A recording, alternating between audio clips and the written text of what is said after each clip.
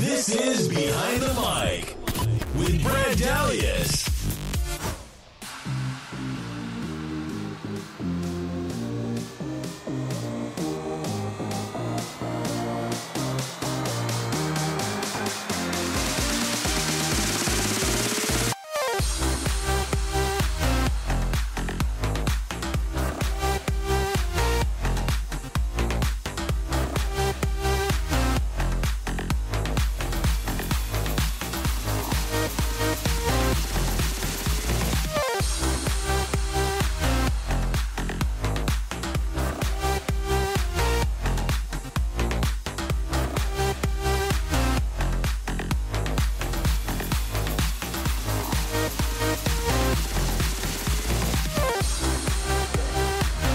Behind the Mic is live from Grunion Sports Bar and Grill here in Manhattan Beach on this Wednesday evening, May the 2nd, 2018. Brad Dalius and Keith Jackson at BehindTheMicShow.com and on the official Behind the Mic app. Great to have you with us as we dive into the world of sports. Game 2 happening right now as we speak between the Jazz and the Rockets. It's a close one, actually tied at the moment. Oh, it's still tied. We'll see. The Jazz got up big in this game. They're up by about 20 points earlier in the first half. The Rockets have made their run here in the third quarter as they've done so much as of late. And it looks like it's going to be a great fourth quarter coming up. So we can't wait to dive into that one as well. That's the only NBA game going on tonight, but a lot of different news and notes from across the association today. We'll get into all of it this evening. We'll also maybe touch on some NFL draft stuff that's left over from last weekend during hour number 2, and maybe get into the Rams and Chargers and some of the guys they picked up in the draft as well. But again, back to Utah and Houston. Any surprise, Keith, that the Jazz were able to come out and really stick it to Houston pretty good in the first half, considering how last game went? And obviously the Rockets have made their run now, but still, got to be a little surprising. Maybe not for you. Not really. For me, it wasn't. I knew they were going to come out and try to stick it to them early because they need to get a jump out and they need to get jump early on them. Houston is typically not, if you notice, they're not a first-half team. They're a team that kind of catches fire whenever they do. And usually, since playoffs times, it's been that third quarter, they've been really kicking into another gear in the third quarter. Can that ultimately hurt them, though, as we go along? It could if they play against a Golden State, of course, because they're not catching up to that. Why? Because they have more star power and more firepower than they do, and better shooters. So that can hurt them in that way. But for this particular game right here, I mean, they could turn it on any time, as you can see. 20-point lead, they erase that. And then you got a team, I think what you're seeing here is you saw, Utah kind of just veer away from what they were doing is that attacking the basket. They just start settling for threes, and they climb back in. James Harden and them climb back in. The thing is with the Rockets, the more attempts you give them at the basket, shooting wide open threes, they're eventually going to make them, and they're eventually going to catch fire. So the best bet, the thing about this team is they're hot and cold. So if you can catch them in the beginning and if you can get them early and get a good lead and be able to sustain that, then that's great. I mean, you got to have a sufficient sustain. Going into the third quarter, a 12-point lead, that would help you a lot. So I wasn't surprised that they jumped out on them from the gate. But the Utah Jazz need to win this game tonight. I can tell you that much, because you want the pressure to be on Houston going back to Utah, and you going 2 games down and going home to Utah. That's going to be very hard to come by, especially when they played you during the season at Utah and they beat you there. So, I think you want to keep this game tied 1-1. You want to try to steal this game right here. Yeah, if you go down 0-2, I mean, history tells us it's extremely difficult to come back. There's only a handful of series, actually, in the history of the NBA playoffs that it has gone the other way after a team gets up 2-0. That's why Game 2 was so big last night, I thought, for the Pelicans and the Pelicans-Warriors series. They got off to a good start. We talked about it during the broadcast last night from Patrick Malloy's. It was a close game, which they needed to do, but they used so much effort, Keith, as we talked about, to build that lead, whereas Golden State, was right there. Yeah. Even after taking the hardest punch possible from a good Pelicans team, but again, it just wasn't enough, and they fell short last night. That's why I think even though they're down 0-2, and I know we talked about it before tonight's show off there, you think they can get a game in New Orleans? I think they can get a game for the simple fact is, and I think they'll probably get game 3, which is the next game. I think they'll get game 3. I think Golden State will go back and focus in and get game 4, and they'll end it in game 5. But the thing is, what was so crazy about the Golden State Pelican game was, you know what I looked at? I looked at just the Pelicans couldn't play no better than what they played. I mean, right. they had double figure scoring from Anthony Davis, double figure scoring from Drew Holiday, and then double figure scoring from Rajon Rondo. And I said that I remember saying that those three have to really do something in order for those guys to really have a chance. And they still got beat Golden State didn't play well. But you know who's keeping them in the game, and what I'm starting to notice is Draymond Green. Draymond Green is the one that's kicking Pelicans' tail. And the Pelicans know that. So what they're trying to do is to get into his head and mess with him. You saw the tangle-up situation that happened earlier with him and Anthony Davis, and that led to a double foul. And then you had Rajon Rondo jump in his face and push his chest. They're trying to get to him and get in his head because they know that's the engine that's letting that team go right now. So, and he's been doing this for a while now, Green. Yeah. Honestly, not just in this series, I don't think, but why does he run under the radar so many times, Keith? I think that's the thing that amazes me the most, that Draymond Green has played at a high level for this team for a long time. We know about his antics with technical fouls and being suspended in past critical games for this team in the past couple of years. But he continues to play at a high level regardless of the situation that he personally finds himself in or wherever the team may be in, whether the team is down a player like Curry, whether they're out with, there's no head coach, no Steve Kerr for a particular game. He continues to be the constant that beats the drum there for them, and it is amazing how nothing seems to really bother him. Yeah, one thing about it is what you start to see is players, they know that they can get into his head, and he's a loose cannon sometimes, and he can hurt you. But I think he's learned from that Game 5 a couple years ago when they lost the championship, and they know they could have won that one. The first one they went the second one they won, that back-to-back. Yep. And I think he's learned from that. But, and then again you see like, well, maybe they haven't, because then you see him and Kevin Durant pop off again. They have just the same amount of texts during the whole season and stuff, and you see that happen. But Draymond Green's a passionate player. I think he's matured a little bit and knows that his team needs him in order to be successful, and he's really a factor on the team, man. Steph Curry and Kevin Durant are going to do what they do, but Draymond Green is that third person that really keeps the interior part of the game, the interior defense, the interior offense, the double-doubles he puts are really crucial. So, yeah, he's a really important piece of the puzzle in terms of their success. What do you make of the Charles Barkley, Draymond Green situation from last night on the air? That's hilarious. We get too serious. I think they get too serious. In general, yeah, we all do. As a society, I think. Charles Barkley is going to say what he's going to say. It goes back, Charles is going to say what he's going to say. And that's how Charles is. Like, at the end of the day, Charles is just joking around and playing. He's having fun, talking to his guys, nothing serious.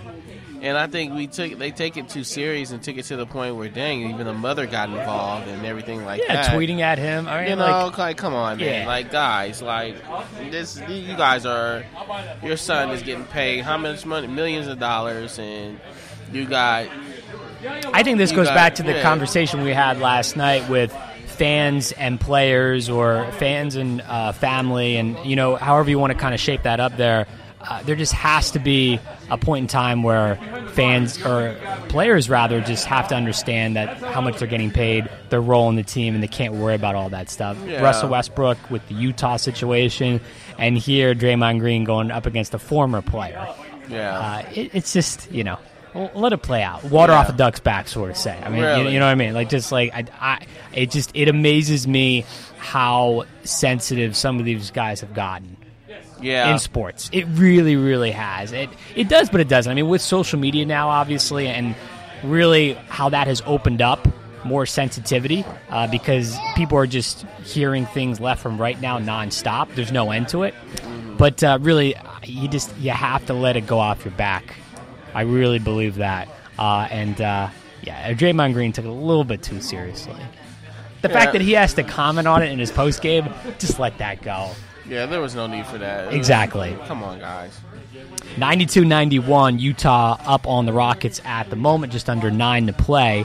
Meanwhile, out east, Ty Lue said today in his press conference, the shoot-around for the Cavs, that he's going to stick with Kevin Love at center for Game 2, Keith, against Toronto. They're not going to go with Tristan Thompson. He's going to continue to come off the bench. Even though Love has struggled in this series, they're going to go with him.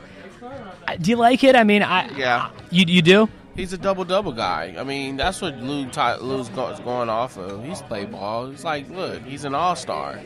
He's an all-star. He's a double-double. He puts up double. He's a double-double guy. You got to keep him on the floor. He's the second guy next to LeBron. Tristan Thompson is not going to give you what he gave you before, 14 points a game, all that. He ain't going to give you that every game. Kevin Love is capable of doing that, though. So you got to go with him, and you got to stick with that. Do you think it would have been different if they would have lost Game 1? No. I don't even think you it would still be stuck with him. They're still stuck with him. You got to. He's an all-star. You know, that's what it comes down to. The guy's an all-star. You pay him a lot of money, and he needs to step up when he needs to step up. It's the same thing as, like, look, let's say LeBron James was having a horrible series, wasn't doing anything. Do we sit LeBron James on the bench? Absolutely not. You know what I mean? Well, a little different with LeBron. Well, no. 7 straight finals. Yeah, 7 straight finals. But look, Kevin different. Love's been there. He's got championships too. He has. He's how many All-Star appearances has he had? Numerous. I mean, Tristan Thompson hasn't. He hasn't been an All-Star. So, are you a believer in that? If you sit a guy who's accustomed to starting, that could mess with his psyche? Sometimes it could be. This is not the time to do it. Yeah. You know, you're in the playoffs. This is not the time where you sit your guy and you play those games. No, this is playoff time. It's time to go get it, and you deal with that at the end of the season. When it's all said and done, contract time comes, trades, this and that. Then you do that. You know, Kevin Love is a postseason player, just like what you're seeing with James Harden right now. James Harden it's been a knock on him for many of seasons or many years that he's not a postseason player.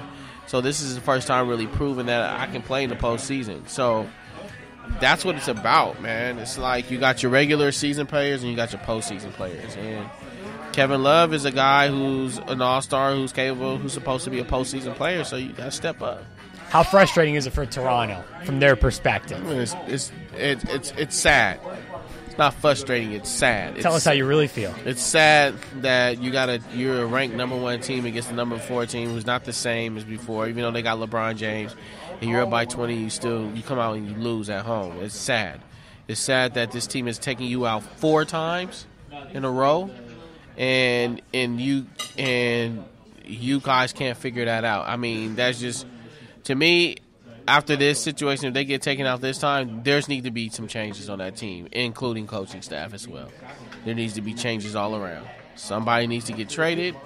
Something different needs to happen.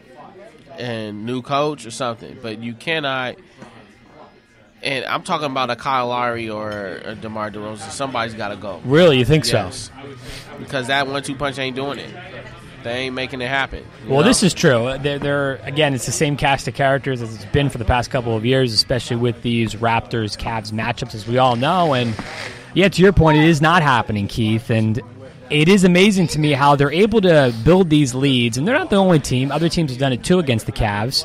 But then to just take your foot off the pedal, to me, it is amazing how you can't keep your foot in the pedal as you get deeper into the playoffs and as you've been the number 1 seed all year long in your conference. Something like that, you would think they would be able to do. Is it more so just a lack of pedal to the metal full speed from Toronto, or is it more of just LeBron being LeBron? It's will. The will to win. Of will. And LeBron James is just on a whole nother level than those guys. It's like Kobe Bryant. It's like it's the will to win. It's knowing how to win. It's knowing what to do in certain situations. It's demanding the ball. Like there's one thing about what Kobe Bryant would do. Everybody knew that he was getting the ball, including Kobe Bryant. And if you didn't give him the ball, then believe me, probably in that locker room, you'd probably get cussed out, or it's gonna be a fight. And Michael Jordan was the same way. And it was just like, yo, put the ball in my hands, it's on me. And Kyle Lowry and DeMar DeRozan, if that's your team, and that ball needs to be in one of you guys' hand down the stretch, regardless. And everybody's got to know their role. And for them, they got to demand that, but then they got to actually do it. They got to close the deal, and that's what they're not doing. So, like I said, it's more of a sad thing, and becoming, they're really going to become the laughing stock of people. Not going to take them serious. No organization's going to take them serious. They at least got to take this team to Game 7, take Cleveland to Game 7, or they really will be the laughing stock of the NBA, because you can't lose 4 times to a team and you're the number 1 seed. It's amazing how much pressure gets put on a home team when they lose Game 1 to come back and win Game 2. It feels like it's a must-win in Game 2. I don't think you can go down 0-2 to LeBron and the Cavs. No. When you have home court. I don't think you can do it. I don't think they could recover. If they don't win tomorrow night, it's over.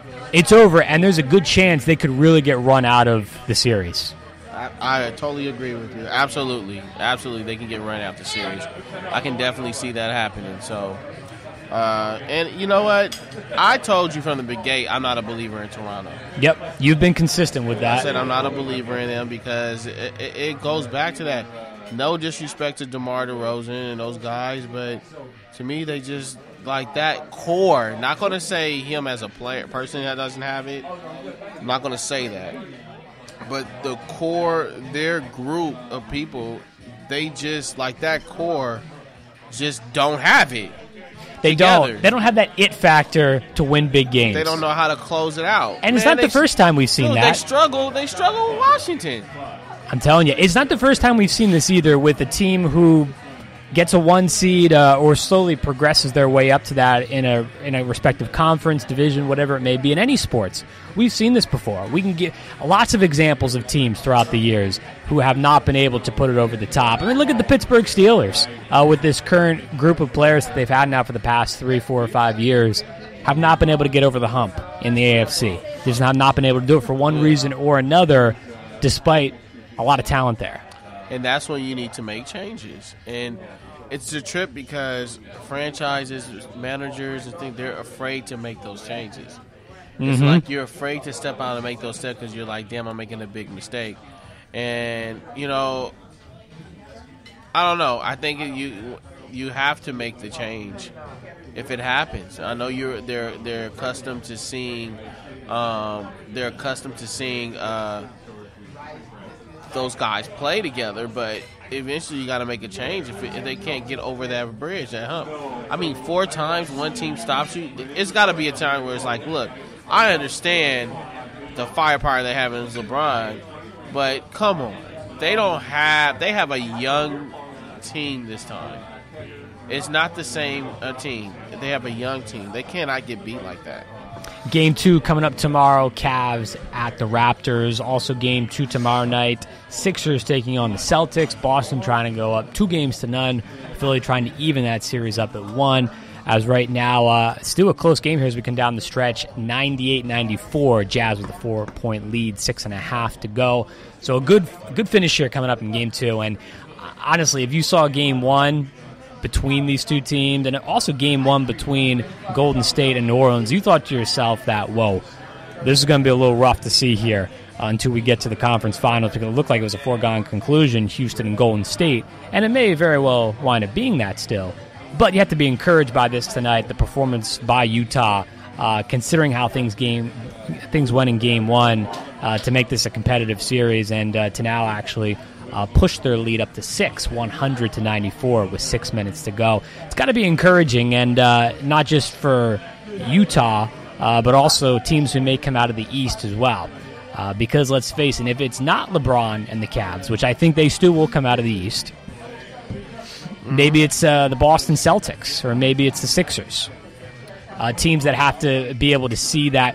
It's important that Houston or Golden State does not cruise to the NBA Finals like we had last year. Yeah. That's an important thing. It's important for the viewers, too, and the fans, obviously, as far as viewership goes, is to make sure that this is not going to be a cakewalk again. So it's just good to see. It's an encouraging performance tonight here by the Jazz. Speaking of Utah, Donovan Mitchell, we know he's had a great year, and we know also how dialed in he is as far as taking the advice of former players, Keith, former all-time great players in the NBA, and he's really locked in here to Kobe's new show Detail on ESPN. Of course. Very locked into it. People say that Donovan Mitchell studies the game and almost prepares like a Kobe Bryant, which is maybe the best kind of high praise you could possibly receive, albeit in your rookie season. Yeah. So it's been fascinating to get, just to kind of get a look inside of Donovan Mitchell. Everyone, the public is just getting to know him, obviously, here. He maybe could win the Rookie of the Year. He probably should at this point. And it's just shaping up, obviously, to be a heck of a career for him. Obviously, year one, we want to pump the brakes a little bit.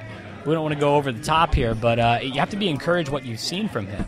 Well, definitely, you got to be encouraged what you see. I mean, the kid's been playing phenomenal. To me, he is a Rookie of the Year. And, yeah, I mean, look, why not study from the best? I mean, you got LeBron James, Kobe Bryant, Michael Jordan.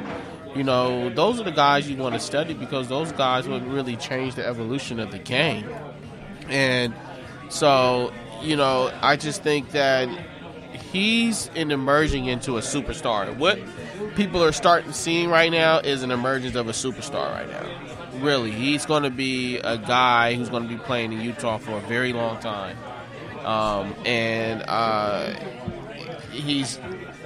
The things he's doing, even the game they got blown out against, he still is putting up some big numbers.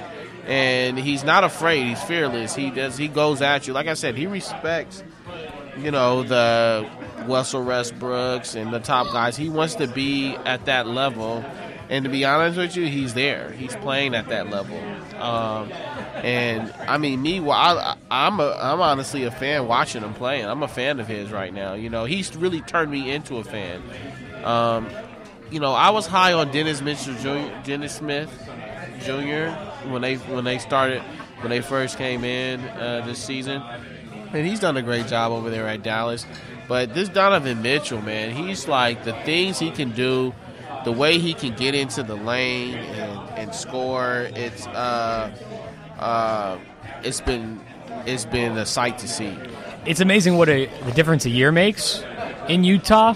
Obviously, last year in the offseason, the departure of one Gordon Hayward to the Boston Celtics, it looked like the future was bleak, to say the least, in Utah. But it's just amazing, obviously, them drafting Mitchell, adding Ricky Rubio via trade from Minnesota, and how they really have been able to create an atmosphere here in a short amount of time with the Jazz. A young team, obviously, a very young nucleus, to be able to compete in the Western Conference and to be here in the conference semis against the top-seeded Houston Rockets.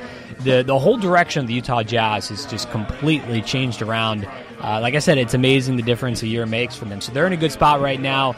Donovan Mitchell, you have to love, obviously, like you said, Keith, what you're hearing from him and his thoughts on Kobe's new Detail show. I love how we see Kobe still in the media. I always thought when Kobe was playing that eventually we would see him as a broadcaster. Yeah. I thought we would always see that. I wanted to see him as a color guy. I thought he would provide some great insights, and who knows, he maybe still might do that at some point in the future. But it's good to see him at least get started here with the show, which I haven't been able to watch yet, but I hear it's great. Yeah, I haven't watched it either, but what I saw from story times and that he does, he does a great job with those things, and He's producing. One thing about it, he's an Emmy Award. Now he's an Emmy Award winner. But he's a great producer. And what he's been doing and producing this stuff, it's been great. And I didn't know that he would. What's the interesting thing was surprising, he partnered up with ESPN. He didn't want to become a broadcaster. I didn't think he was going to do that. I think at one point he was starting to go into like stocks and he wanted to do something completely different. But now he's going back the sports way, but he's showing his angle of things, how he's doing it, and have his own show with ESPN. I think that's a great addition for ESPN to have. I mean, the fact that remains is Kobe Bryant. You're going to listen to him. You're going to watch it, and everyone's going to watch that. That's going to go on for a long time as long as he wants to go. So, it's great to see that Kobe's doing his thing in the producing world of sports and entertainment. And, I think it's yet to, is more to come with him. You're going to start seeing just a whole different side of Kobe that people have never seen before. I mean, this is something he's obviously been into for his whole, like, even during his career, playing ball. It seems that way. We've learned more of that now after he has retired. It's interesting. I wouldn't have thought that he would be such a good producer, like you said, and have the ability to be a writer. And I think he's dabbled in some writing as well. Yeah. So storytelling. Yeah. So it's good to see, obviously, and not surprising as far as the talent ability of him and what he's able to do post-career. I mean, you're going to listen to what he says, because he's one of the greatest to play. So even these guys that are playing in the game now, they're probably recording those things and listening to what he says because they're going to. And those guys are taking it. They're taking that all in and listening to him. Kobe Bryant is a guy that people are like, oh, they wanted to see him coach at one point, but then it was like he couldn't because his temperament, the way he is. Oh, he's like a Michael Jordan. And I get that. And I think this is just the perfect balance. Is really, I'm going to study you and show you what you're doing just on here, and you really can take it what it is or you don't have to. And this is what, like most of his segments are about one of the players, what they did in the game, and then they're studying how they do certain things, and then they're like what he can do different. And those guys are really taking that advice and they're utilizing it. Yeah, we're seeing it with Mitchell right now, right? It's a beautiful thing to see.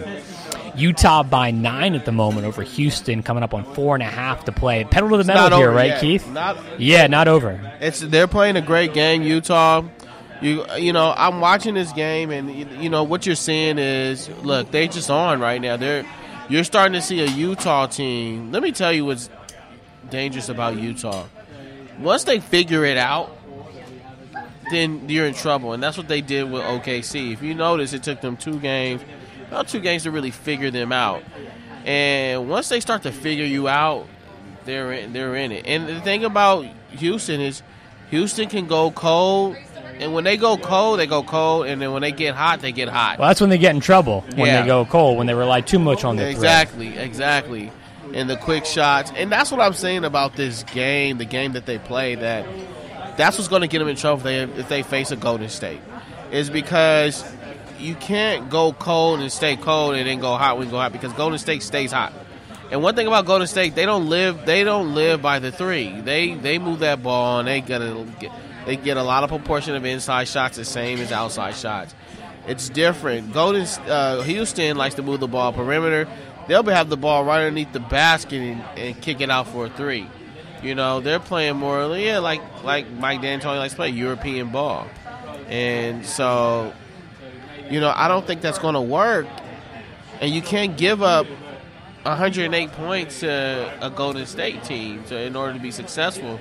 Matter of fact, you can't give 108 points to Utah and think you're going to be successful. I know. Let's just look here at the present at the moment. Yeah, and I think Utah's a tough place to play at. So, I don't know. I would love to see, hopefully, Ricky Rubio comes back, because I would like to see them play. That'd be great. But I don't know if that's going to happen. If they said they go, I think if it's to go past game 4 or 5 or something like that, then he may come back. But you'd like to see him at full strength. I would like to see him. Yeah. I would like to see him. But it's going to be interesting, man.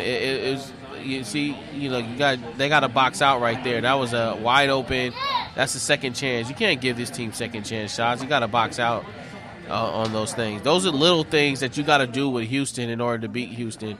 The boxing out. Look, Chris Paul's off. You can't give Capella 2 or 3 chances at this basket. So those are the two guys you got to stop. If Chris Paul and James Harden are both cold, you're in trouble. It's Behind the Mic. We're live from Grunion Sports Bar and Grill here in Manhattan Beach on this Wednesday night. Coming back for more after this. Every 17 minutes, Make-A-Wish makes the impossible possible. They tame dragons. They bring Saturn to Earth. They help superheroes save entire cities. They even make unicorns fly. All to give children the strength they need to fight their critical illnesses. Every wish takes muscle. Help us make sure every wish comes true. Join us at wish.org.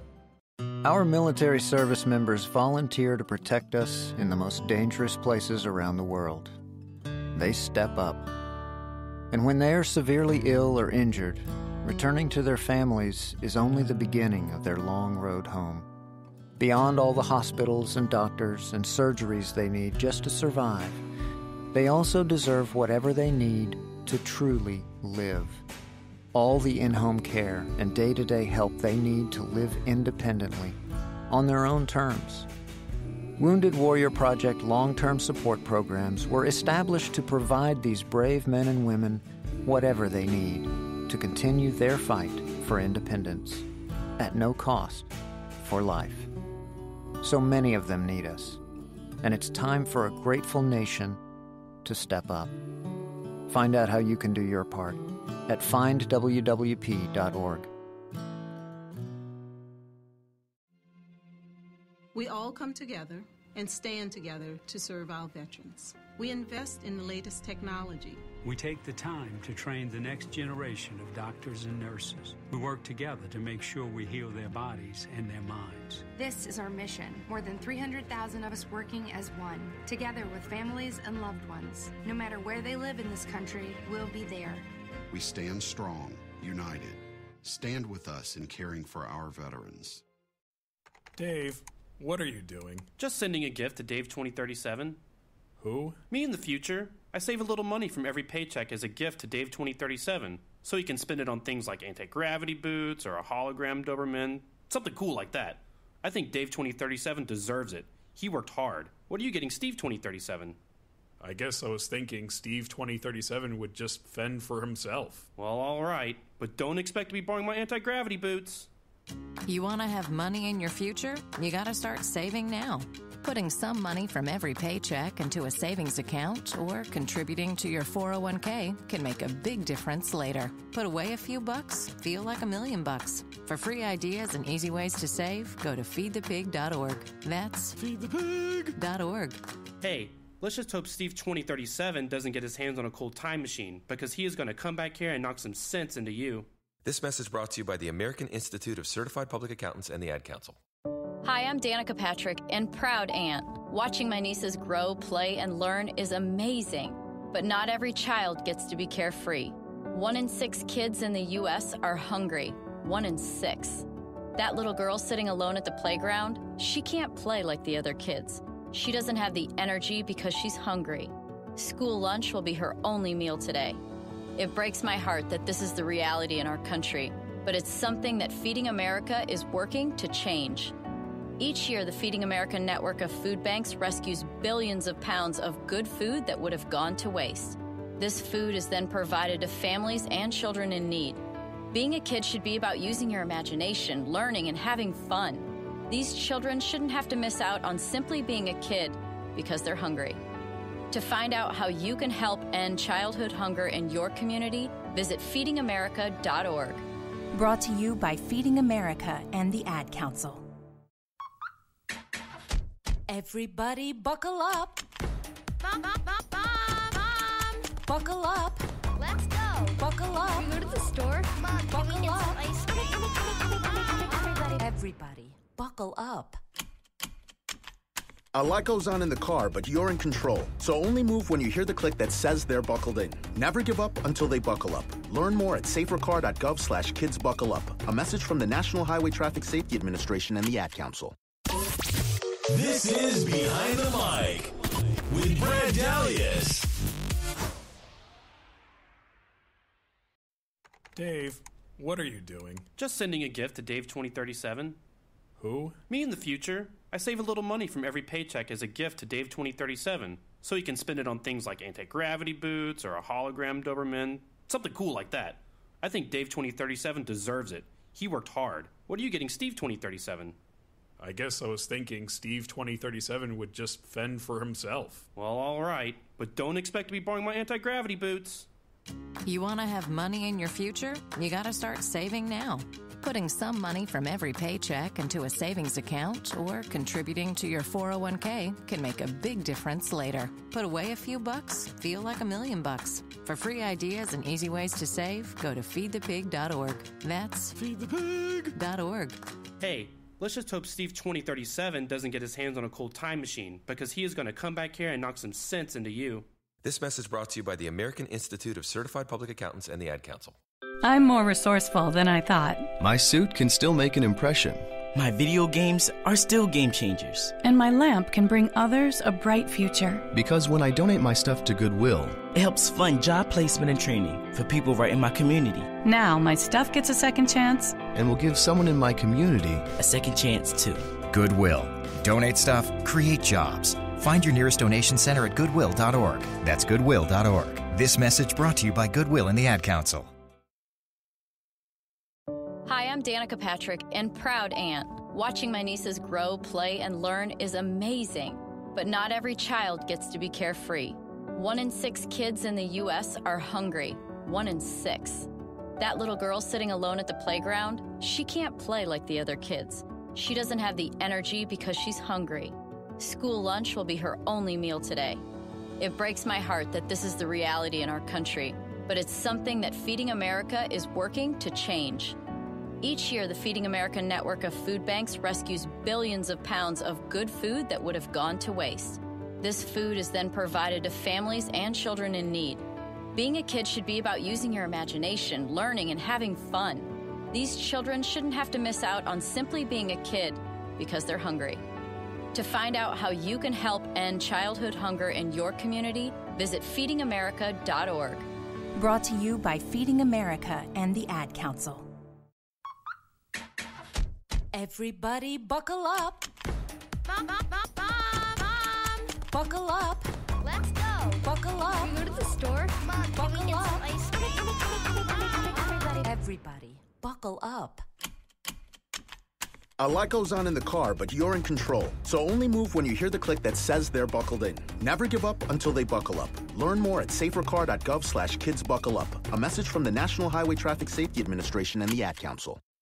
Dave, what are you doing? Just sending a gift to Dave 2037.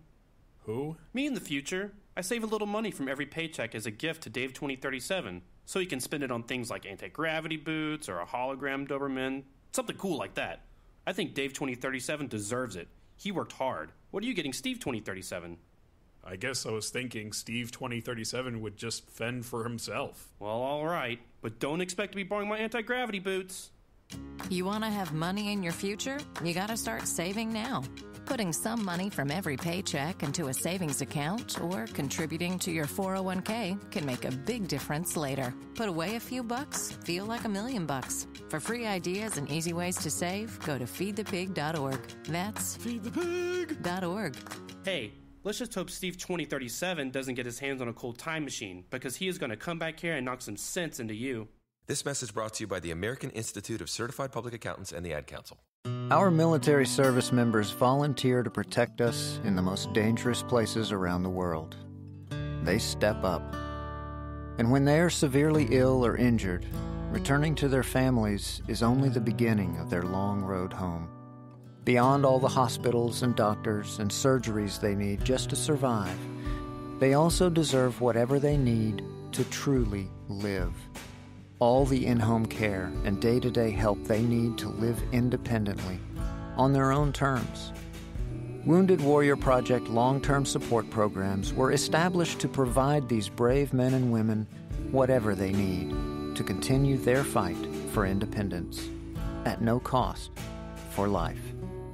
So many of them need us, and it's time for a grateful nation to step up.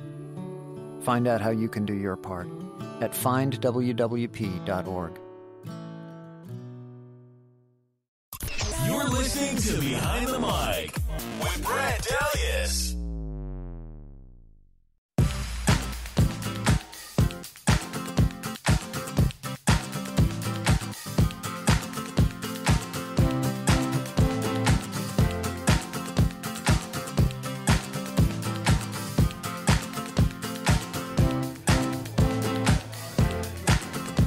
Welcome back Behind the Mic. We are live here from Grunyon's on this Wednesday night. Brad and Keith hanging out. 114-108 Utah with the lead at the moment. 50 seconds to go, trying to hold on here in Game 2 and trying to tie up this best of 7 at one game apiece. The Jazz have played solid all night long. And we'll see if they can hold on here as they go down the stretch. Yeah. Meanwhile, we have Stanley Cup playoff action going on tonight, Keith. Those Vegas Golden Knights.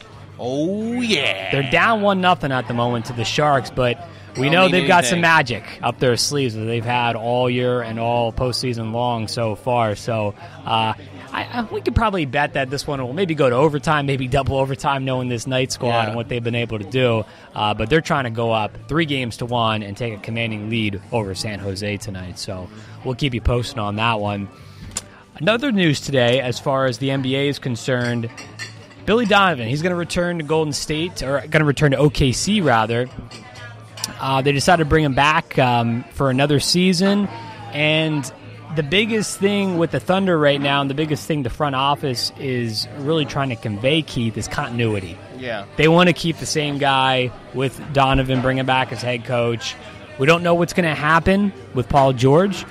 We think we probably know what's going to happen with Carmelo Anthony. I can't imagine he's going to leave money on the table. He's going to pick up that option and come back once again to the Thunder for a second season.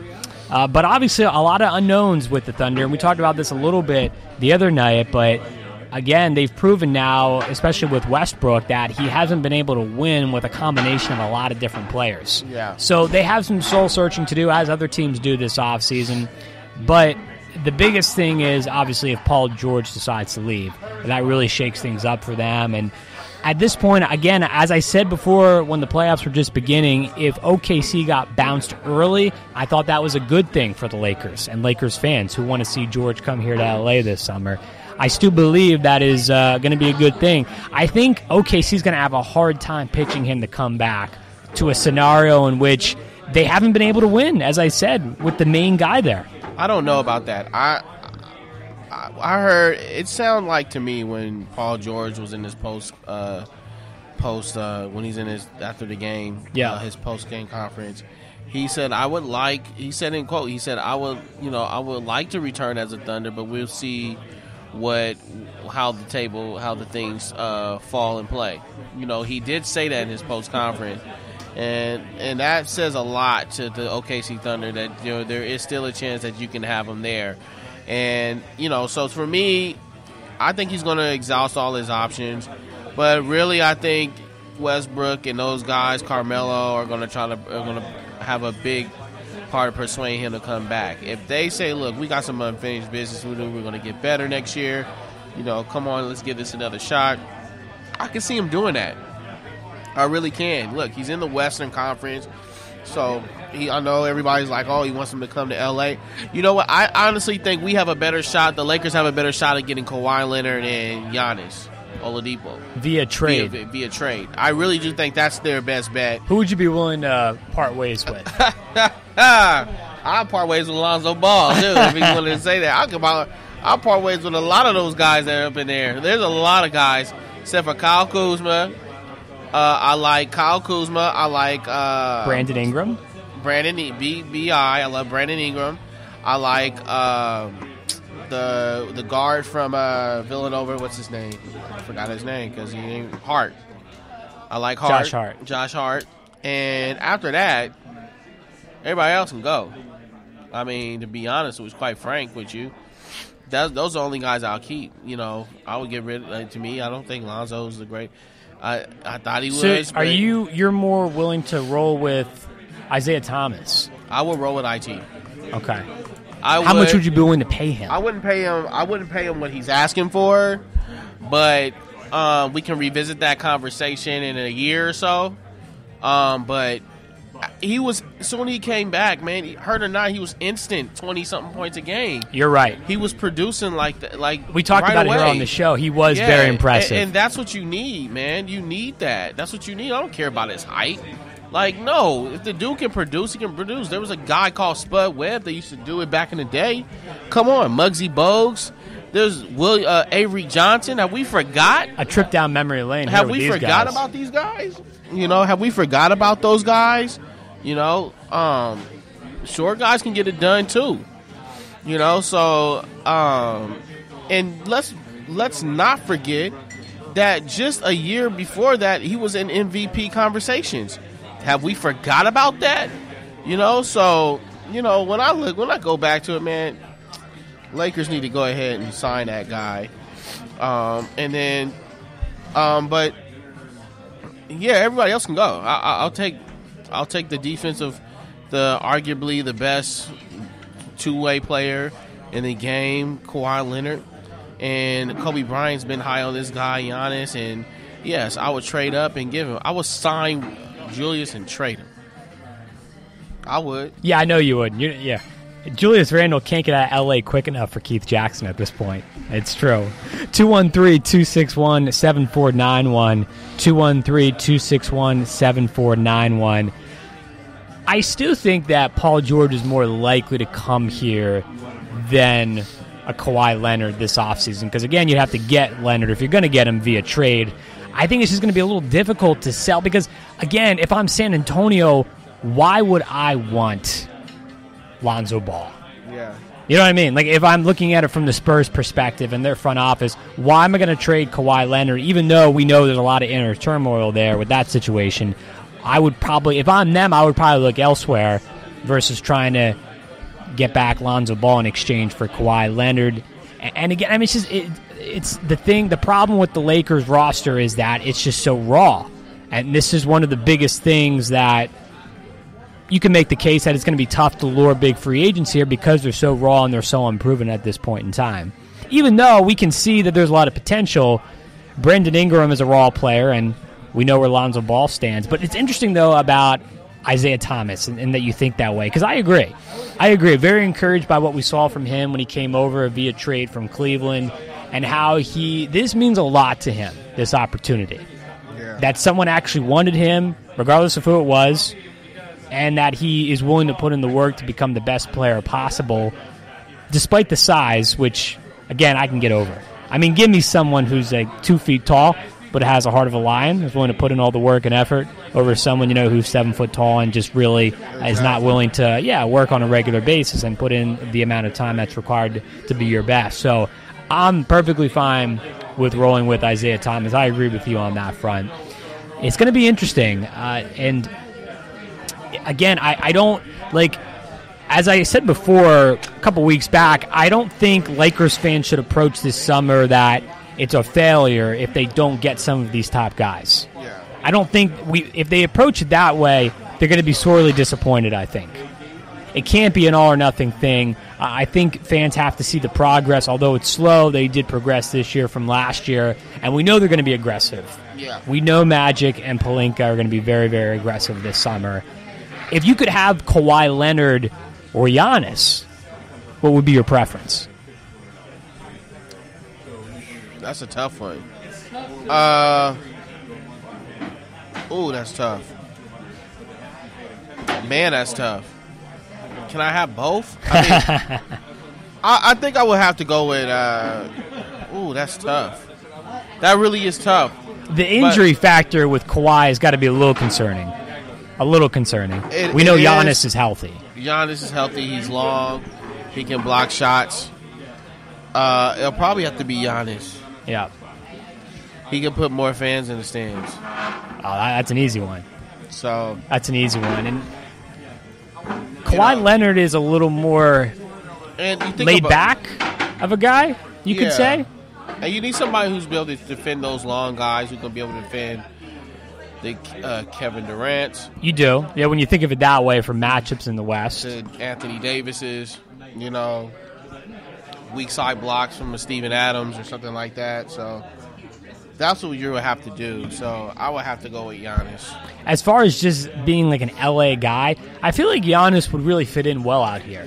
He's done commercials. Hilarious. Yeah, he's done commercials for ESPN and SportsCenter. I can absolutely see him filling into this type of role out here if he were to be on the Lakers and doing other things as well on the side. I can absolutely see it. To me, Kawhi Leonard is such a mystery. Not saying I wouldn't want him with the Lakers, but he's very much a mystery, and I feel it's more of a risk. He's a laid back guy. They said that he still was like when he even signed his extension of his contract, he was still driving his 98 Ford Explorer that he got in college. Like that was his car. He's not like the flashy guy. He's like a laid back. He's just a hooper. Like I just want to hoop and that's it. And that's the type of person he is. But it kind of did rub me in the wrong way what he did to his teammates this past season. Because I still felt like, you're trying to get better, you could have been at least on the bench. And that has to raise eyebrows, and that will raise my eyebrow. It's like, what was really going on? Why were you there? I'll have to get an explanation before I sign him, for sure. By the way, it's all over in Houston. The Jazz topped the Rockets 116-108. It is a tied series now that pressure, at one game apiece. And that pressure now goes back to Houston because it's going to be very hard. I think this is the thing that's so dangerous about Utah. Utah doesn't play just one way. They can play multiple ways. And the way that D'Antoni plays with the Houston Rockets, they play one way and that's it. Throw up quick shots. And I just think that it's going to be very tough to do down in Utah. If Utah goes out there, and let me tell you, if they go home and really figure it out how to beat this team, and if you see a lead like this again, you're going to see Houston's going to be in trouble. That's what I'll say. But on the flip side, if Houston comes back and they put it together and they come back and they're on fire and they take care of business out there, which they're capable of doing, and they've already beat in the regular season and beat Utah 3 times. And those are big, right? Yes. When we're analyzing these series and these games, going back to the regular season and those matchups can really be a good predictor of what's to come. And they're going to say, well, Jay Crowder I don't think it's overrated. I don't either. They're going to say, well, Jay Crowder run and this and that. I don't think what I'm just saying is that if they can go out there and steal a game or so like that, all really Houston needs to do is steal a game. If they steal a game, they're going to be all right because they're going to play. The way that format is what? 2-2-1-1, I believe? Yeah, 2-2-1-1-1-1. Yeah, that's how it is now from the first round all the way through the finals. Yeah, 2-2-1-1-1. So you would need – I honestly think Utah would need to run win these 2 games in order to put themselves in a good position, in a very good position. They got to win. They have to win at home. They have to. Have to defend the home court. They have to. They got to defend their home court because I think that it's going to come back to Houston. I think it will go back to Houston, and Houston will win that one. And then they got to go back home, and they can hopefully steal that one. But, win that. But you don't want to go no Game 7 no Houston Rockets because I don't think they're winning that. The only team who's equipped to winning that type of Game 7 matchup in Houston is absolutely the Warriors. No question. You've seen the emergence of a Donovan Mitchell again. You are. This Utah team, what's interesting? I watch Utah a couple of games, but not too much. But you're really seeing that this Utah team is really a different – it's weird watching them because I'm so used to watching Utah when they had Stockton and Malone and the way they played the pick and roll. And you don't see that with these teams now. You see more of a flashy up and down, pop the three, and – they're more of a flashier team this year. They got big players and stuff, and they got most of their forwards, and everybody can shoot the 3. And all 4 of the guys on the floor can shoot the 3 except for Rudy Gobert, and then and they can shoot on a consistent basis. So it's just a different style of team, And what the Exum pickup was great because look what he did. Helped them a lot. It's helped them this, with Ricky Rubio out. You've seen him come out in his speed, and it's just hard to match that. So, they got a deep team, man. They do got a deep team, and it's going to be interesting to see what happens. I actually can't wait till the next game in Utah. Now more than ever, I think depth is the utmost importance in the NBA than it's ever been, maybe in the history of the league, Keith. You look at Golden State. No Curry, no problem. They can stoop blow you out. Utah, no Ricky Rubio, no problem. We've got depth.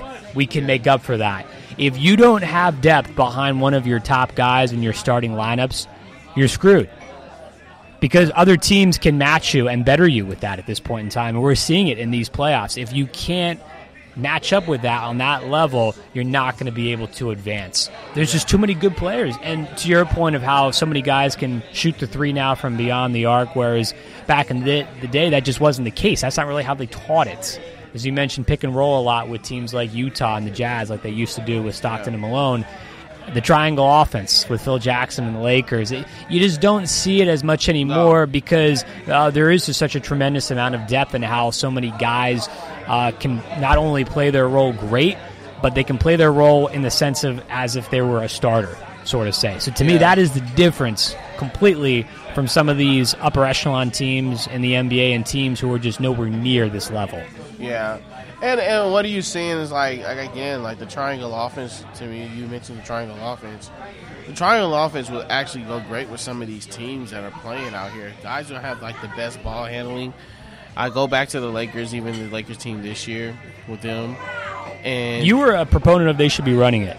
They should be. They should have been because they don't have the greatest ball handlers, and that's what the triangle offense is based off of. Like I said, you had Ron Harper. Was Ron Harper that type of player where he was like in between the legs, cross you up, get to the hole? No. Was Derek Fisher that type of player? Cross you up, get to the hole? No. We can go further than that. Was B.J. Armstrong those type of player? Cross you up? No, he wasn't. They had the type of players they had were like slashing to the basket, cuts, hitting jump shots, hitting wide open threes. Those type of players, and that's what that's predicated and made on, and it's all reads. And think about the triangle, you cannot stop it. You can't because it's all reads. It's basically all body movement. When one person goes, and you got to go that way, and it's constant movement. So I think they will flourish in that, and I think some of these teams would. I'm a huge fan of the triangle offense. I learned it, but the thing is, you got to have the patience to learn it, and that's the thing these days. Right now in the basketball world, a lot of these guys don't have the patience. They rather do this pick and pop, like the big man's taking out the game. Now, I don't like it. I don't get that. This is shit. The basketball purist in me longs for the days of when we have more of the big man down low, feed it into him, slam it home. I wish we would see more of that. Yeah. Right? I mean, that would be. It's a little bit too predictable now, in a sense. You see, the only team I can see really doing that, that really, I'll have to say, is the San Antonio Spurs. Yeah. They fed it into Jamarcus Aldridge. Aldridge stepped out a little bit, but they tend to stick to what they've always been doing. You've seen a little bit glimpse of it with Utah now, but you rarely see them pound it into the post, kick it out for a three. You rarely see that with big guys. You have these big guys on the wing, and I'm going to tell you, that's the problem with this 76ers team. If they do what they did before against the Celtics this upcoming game tomorrow, they're going to lose. You cannot have Joel Embiid pick and pop. He has to be pick and get to the basket, roll back towards the basket. That's where he's best at. He's best. It's not his face-up game. It's his back towards the basket and the way he can turn and face up and hit those 5-10 footers. But if it's pick and pop, they're going to lose again. I guarantee you. I really believe Boston will go up 2 games to none tomorrow. I believe it. I don't think people are taking them seriously enough. I hope the Sixers team is. I think the coaching staff is, Brett Brown and company. But like we talked about last night, with the inexperience factor with the Sixers and being there for the first time, you don't know what it's going to be like until you go up against a team. And despite all the injuries with the Celtics, they play the best team ball of any of the teams left. They do more with less than any of these teams remaining. Brad Stevens has been able to get the most. You talk about maximizing your players and their abilities. You're seeing it right now with Boston. Yeah. Meanwhile, today, the Phoenix Suns make history, Keith, as they hire Igor Kosakovs. Did I pronounce that correct? Yep, you pronounced it right. That's close. Close enough? Close enough. He's going to become the head coach for Phoenix, and the history part is he's the first European-born head coach in the NBA. Oh, wow. Currently on the Utah Jazz's coaching staff. So he'll move over once once their playoff run is done, he'll become the Phoenix Suns head coach. Obviously, Phoenix has been terrible now for quite some time, and they have the best chances of getting the number 1 pick in this year's draft in June if the ping pongs bounce their way. Who should they take number 1 overall? Oh. If they get that pick. There's no question. Melvin, oh my gosh, what did Marvin Bagley the third. That's who you take. There's no question about it. Marvin Bagley the third is the first round pick of the draft. I can't believe I messed. I was thinking of somebody else at one moment in time, so I apologize for you guys out there. But hey, we got a lot of names that come to mind. Marvin Bagley Jr. the third is the first round pick, hands down. If you don't pick him, you're a fool. Because what he does is phenomenal. Look, let me just give you a little backstory about Marvin Bagley III. This guy played. This is how I knew he was for real. He played in the Drew League out here. It's called the Drew League, Basketball Drew League, which is known out here in Los Angeles, California. For you folks that don't know about this, is in L.A. Watts. It's located in Los Angeles in Watts, in the city of Watts, at Drew at Charles R. Drew School. And Nike puts it on. Chris Paul, James Harden played in it this summer to get some chemistry going. James Harden plays in it every year. Baron Davis, a lot of the NBA stars. Kobe Bryant's played in it.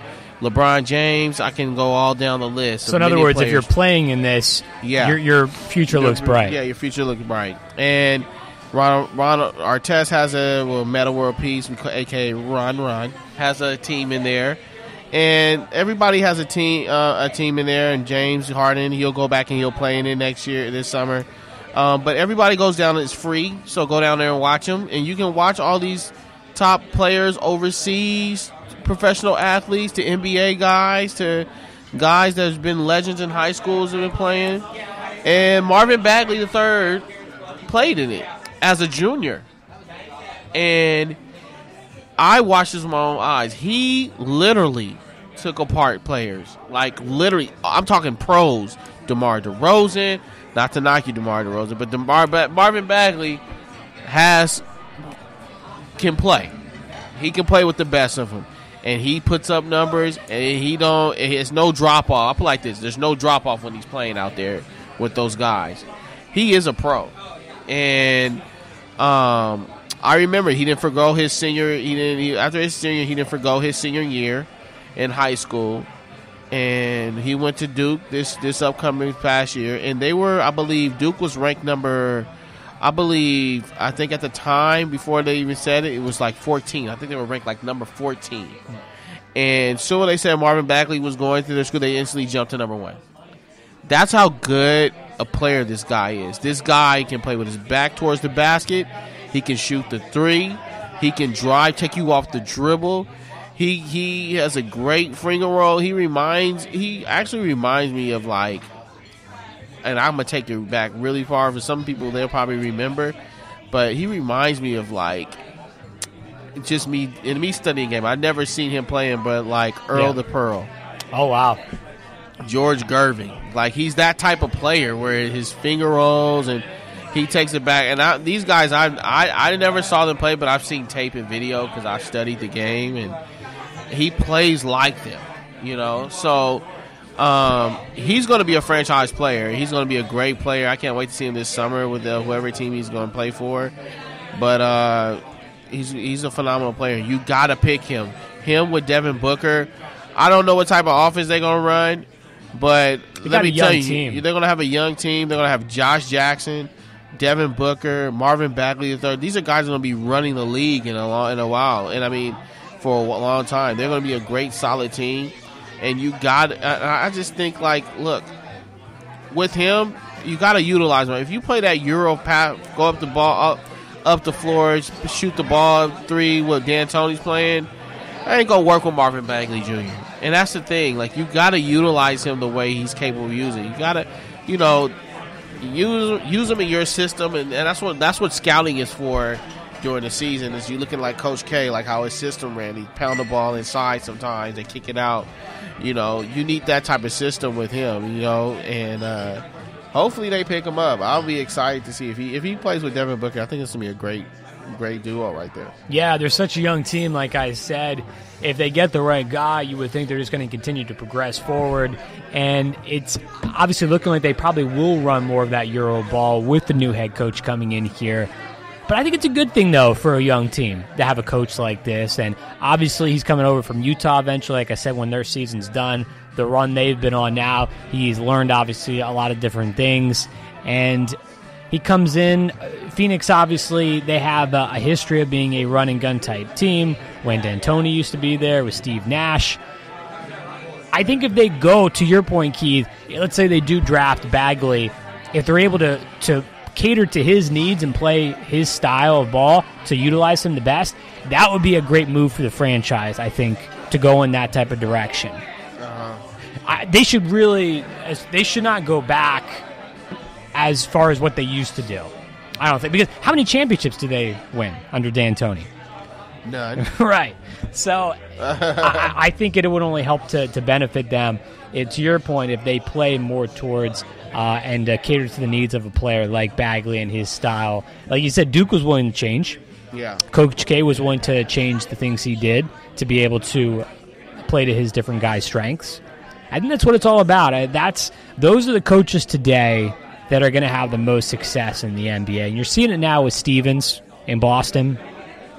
You're seeing it with Brett Brown in Philadelphia and other young coaches across the NBA. That's really what you have to do. Trying to put a round peg into a square hole just doesn't work. Yeah.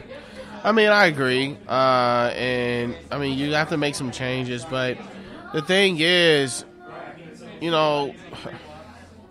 there's just so many other coaches out there, I think, that could have got that job, that I would like to see got that job. Such as Tisdale. Okay. I like him. I thought he was a great addition to Memphis, and I think he would have been great for Phoenix. Just the style of play where they play. And again, it's just showing you how the game is changing. Like a lot of these European guys are coming in and they're getting the jobs, and there's nothing wrong with that. But they're trying to evolutionize the game into that, and it's like, I don't know. We'll have to see. You just have to see how everything goes. You gotta. It's really hard to tell right now what type of style they're going to play. They may play a set offense, but it's just going to be hard to tell. But I'm interested to see what happens. I want to go through a couple different guys who haven't been hired yet. There's been speculation. Do you think they'll be hired? Okay. Jeff Van Gundy. Do you think he'd be hired anywhere? Should he be hired? He's a good coach. He should be hired somewhere. But do I think he's going to be hired? He's probably lower on my list of guys. I don't think so. Mark Jackson. I think he should definitely be hired. I think he should go to New York Knicks. We talked about that before. What is it about Jackson that has you? I mean, obviously, we know he was really the architect of this Golden State team. Do you think he can replicate that in New York? He's a player's coach. He can relate to the players. And these days, that's what you need. You need a coach that can relate to the players, not just be a coach, but can relate to them. He's a player coach, and he can relate and understand when their body's hurting or when certain things, because he's played the game. He's understand those type of things. And he just knows, to me, I think he'd just be the best fit over there at New York. Like, he has a great, to me, the type of offense he runs, which is like a 3 and out, 4 and out, will be great for Porzingis. And so you want to utilize that. And that's what you want to keep Porzingis there, because when his if you want to keep him there, you need a coach like Mark Jackson, a motivator. I think it would be a mistake to let him go or to trade him away. I mean, you have the superstar player. I'm thinking they're not going to trade him, but I think it's more of like when his contract up, he would leave. I think he would. Now, is he going to be a free agent after next season?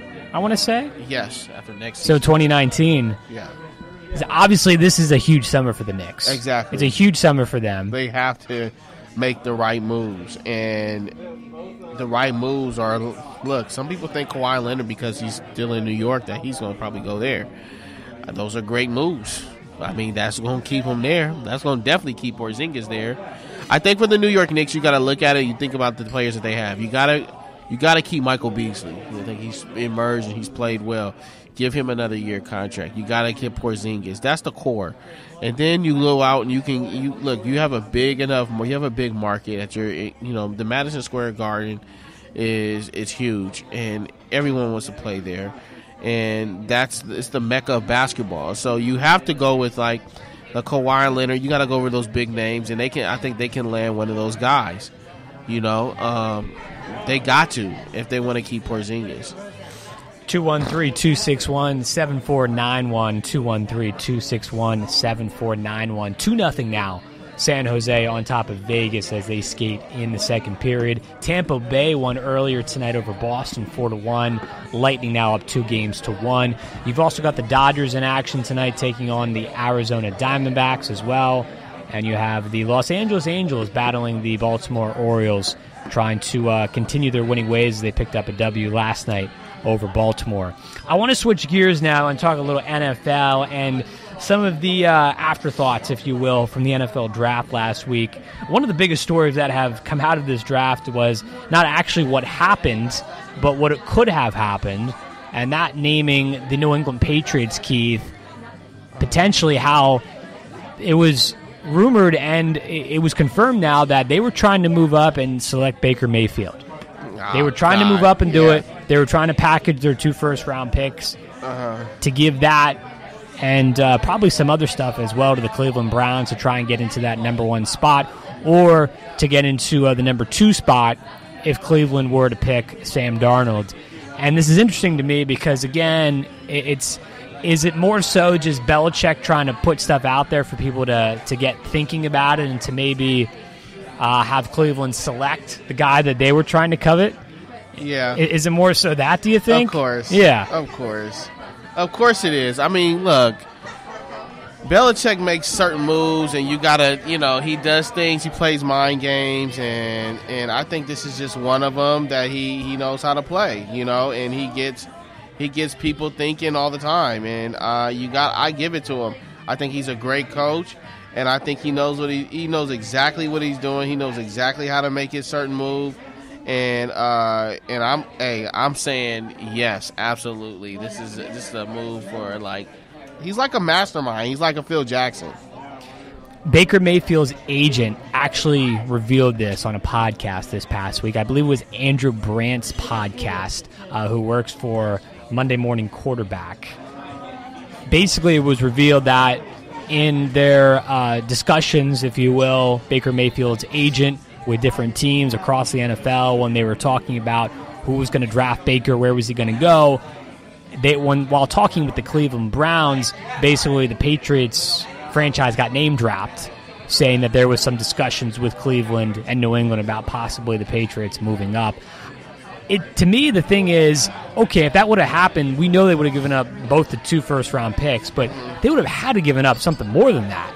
Yeah. To go all the way up to number 1? And I don't think Baker Mayfield was the answer. I don't think so either. Like I've said before, I wasn't in love with any of these quarterbacks to the extent of how I think these are going to be franchise guys. I do think Josh Rosen will be the best, as I said last week. I think he'll be the best ultimately out of this crop. But I'm just not. I don't see there was no Peyton Manning in this draft, highly touted out of college. And again, it goes to what the Patriots are trying to do. They want to win now, and they're not thinking future. And I even think, when you look at that, then I think they made those right moves. It took me a couple of days to really sit back. You asked me just a couple of days ago what was my thoughts on the Patriots move. And I really couldn't give you a really sound, profound answer because I really hadn't really sat back and thought about it. But with us conversating about it right now, it makes sense. Like what you said before, like they want to win now, and if they want to win now, then they got to fill those certain holes in order to win now. And so, selecting offensive lineman, a left tackle, and then selecting a running back, I think was a great ordeal. What they did. So that's what's going to put them to win now. However, I do still think that they got to find something to get it. They still got to find. I think they just need – everybody's like, oh, they need a quarterback, backup quarterback. But for what? Like, honestly, Brady plays most of the snaps anyway, even in the preseason. So it's really – we got to get the best protection for him now while we still got him where we can win now. And so, I totally agree with their front office, what they're doing. I do think they still got some more holes to fill where – they got to get another stud receiver in there. They just have to. A receiver or a tight end. One of those they got to get if they're going to be successful. We talked about adding depth at the tight end position. This really wasn't the draft to do it. Outside of Mike Gesicki, the standout tight end from Penn State, who went to the Dolphins, there really was not a big tight end presence that you could look for, at least not where the Patriots were picking. It just was not on the board. When I look back at the Patriots draft and their picks, again, with that mentality of this is a team who wants to win in the next year or two, they filled a lot of holes, at least on paper, with draft picks are concerned. You talked about the offensive lineman out of Georgia, Keith. They need someone to fill in for Nate Solder. Again, with Dante Scarnecchia, the offensive line coach, again coming back, and his ability to plug and play guys at such a quick rate, you got to love his chances, the new offensive lineman, to come in and probably start here in 2018. And, they did pick a receiver late in the 6th round, if that does anything for you. Yeah. They did take a receiver out of Miami. It's not a highly touted type of receiver out of college who was on the big board, sort of say. But maybe they get a steal there in the late rounds. They have a history of stealing players in the later rounds. So maybe they get something there ultimately. But they did take a quarterback in the draft at the end. They did take the quarterback out of LSU, Danny Etling, who knows? They took him in the 7th round at 219 overall. Not exactly Mr. Irrelevant, but close towards the end of the draft. All right, we'll get it back. We'll find somebody. But again, they had the opportunity to take Lamar Jackson and Mason Rudolph out of Oklahoma State, for that matter. If Belichick really thought that these guys had a potential to come in and play in the next couple of years, he probably would have taken them at that point. I really believe that.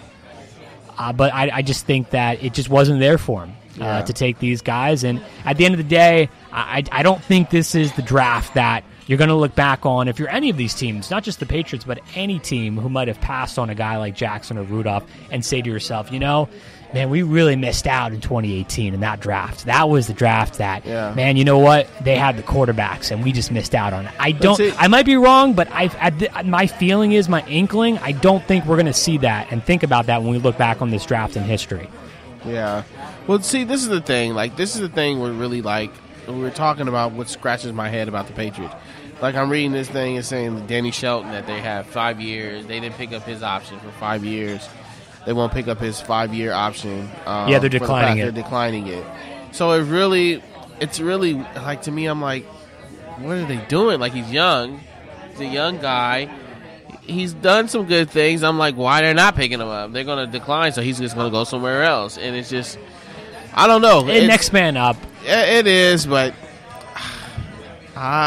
you know what? That only is going to help you for so long. You know what I mean? It's only going to help you for so long. Right now, they need the best product they can possibly have in order to win. And that's the thing. They're not going for future. They're going to win. They want to win now. And when you want to win now, then look, some of these guys you're going to have to pay up. And, I don't know. We'll just see. I don't know. I think Patriots are making more moves. We know that. They had to get younger this offseason. Yeah. They had to get younger. especially along the offensive line. It looks like they've done that right now so far. So we'll see. On the defense side of the ball, obviously you mentioned releasing Shelton there. They have different guys they can mix and match. A lot of the criticism was, from what I heard in this draft for the Patriots specifically, is they didn't really take a defensive end. I think people forget that they drafted a DN last year in Derek Rivers, who was out the whole season with a torn ACL. They're going to get him back here in 2018. So they're going to get production from the defensive end position, I feel, coming up this year, which was one of the biggest downfalls of them last year. They couldn't get enough pressure on the quarterback from that position. Yeah. From that position, especially with Ninkovich retiring in the preseason. So you get a guy like Derek Rivers who comes back here and his first full year in the NFL with the Pats. I think you plug him in. And they drafted some guys to play at linebacker as well, so they think they got younger in the linebacking core, especially with the uncertainty of Hightower and his injury history over the last couple of years. Mm-hmm. He looks like he's a player who is kind of projecting more towards a player who has a shorter career due to injuries. Now, who knows? That could change, but it looks like he has missed a lot of games here in the early portion of his career. He's more of a physical type of linebacker, too. That's a beating of a position on the body. So I don't know. They obviously are maybe taking that into account. Drafted some linebackers, like I said. Overall, again, when I sat back and think about it, I think it was a good draft for them. It really was. What grade would you give them?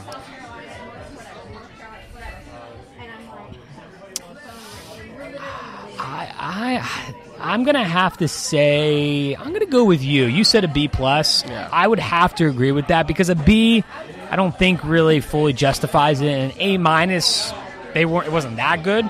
At least time will tell if it was that good. I would say a B+. Again, they filled a lot of holes here. I really like the Sonny Michel pick, the back out of Georgia. Again, look at his highlights from the playoffs last year, and especially what he did in the Rose Bowl. This guy can run all over defenses.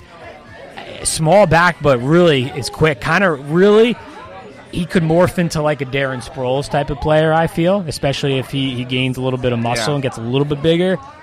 Quick guy out of the backfield. I really like that one a lot.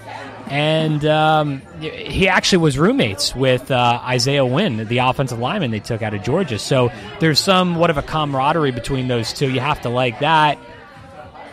And again, if a lot of these guys can pan out in the later rounds who they picked, especially on defense where they needed to shore some things up, especially in the secondary, this is a team that really, once again, as Vegas has said, they're projected. Vegas is actually putting them at 11 wins for 2018, which is they've won at least 12 games in, I think, 7 or 8 straight years now.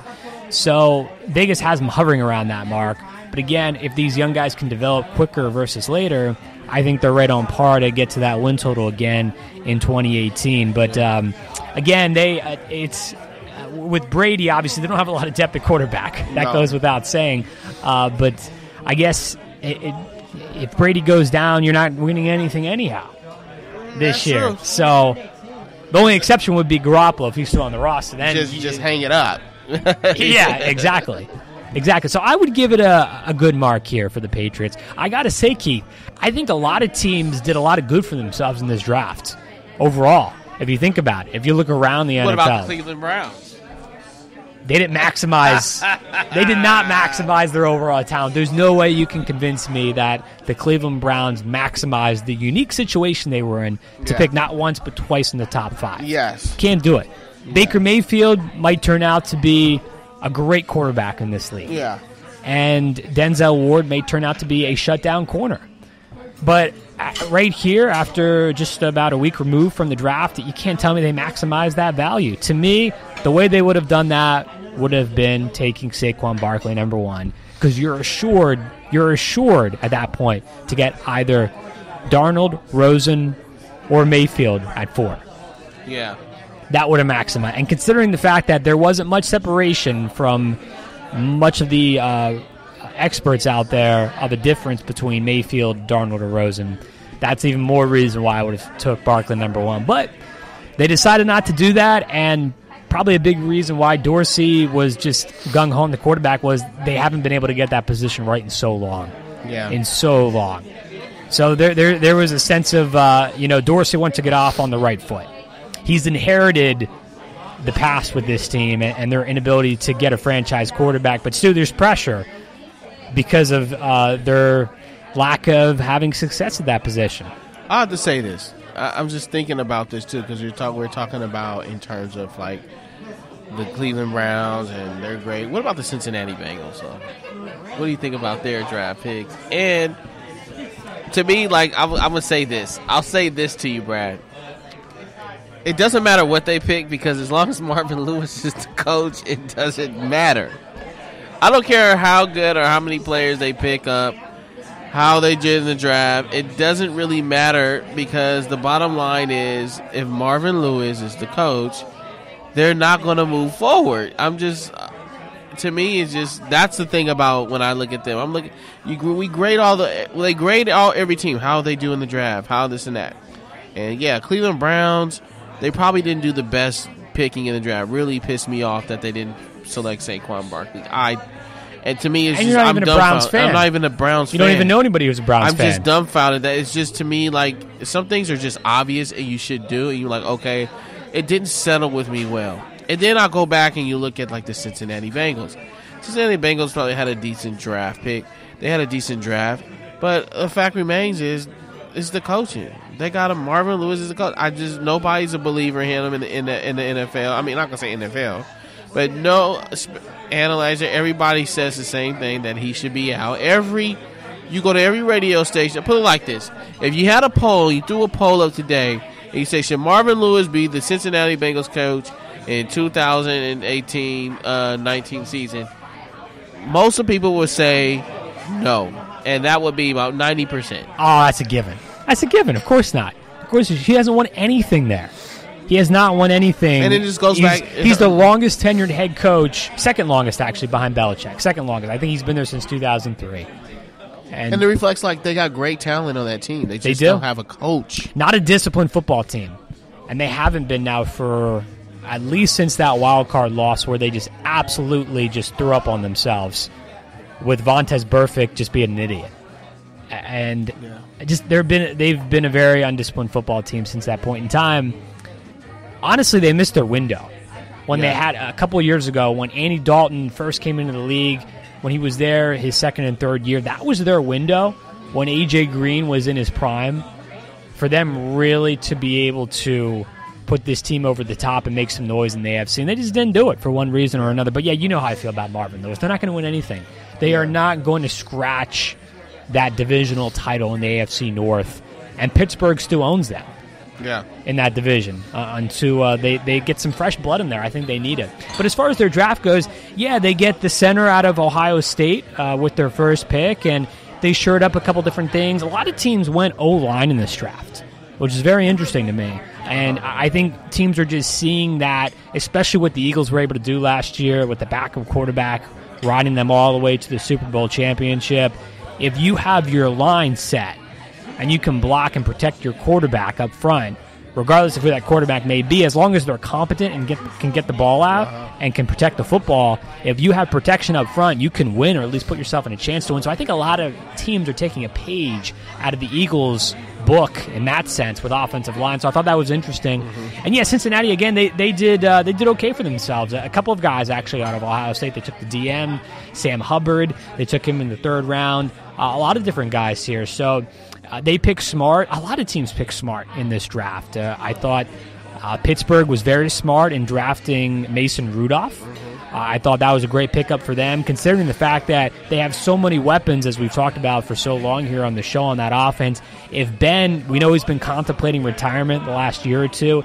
If he does decide to hang it up in maybe 1 or 2 seasons from now, Mason Rudolph, if he's competent, he's going to walk into a great situation. Yeah. A great situation. So I thought that was a great pickup for the Steelers. As we look around to some other teams, obviously the Denver Broncos in the AFC, they stand out by taking Chubb towards the beginning of the draft there, kind of teaming him up with Von Miller, trying to maybe go back, Elway is, to what they did a couple of years ago when they won Super Bowl 50 with a ferocious defense and an offense that was able to just kind of protect the football. Although I think they really have to give a lot. They got to get a lot more production from the offense, especially Case Keenum in that quarterback position. They're not going to be able to replicate what they did a couple years ago.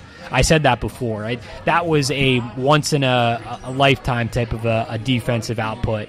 And although I like this pick, I think Denver needs more than just that to really compete with the top dogs this year in 2018. So they did good, though, in this draft, and there were some other teams as well that did a good job.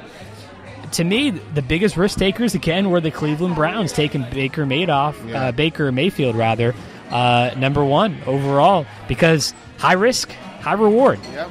And then you get Denzel Ward there at 4. Like I said, I mean, maybe he turns out to be a shutdown corner, but it's another risk as well to take a guy like that so high. So a lot of teams played it safe. Cleveland, they were the risk takers in 2018. Yes. I have to agree to you all the way.